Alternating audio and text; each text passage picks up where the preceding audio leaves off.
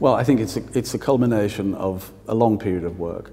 It allows them to test their work in a space alongside their peers.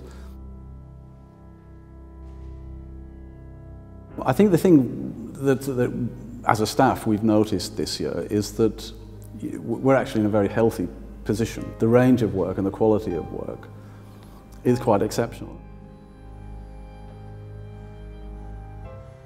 It also is an opportunity to just look at how their time here has been spent and what they've learned in terms of making exhibitions, which is something we try to get them to do right from the start.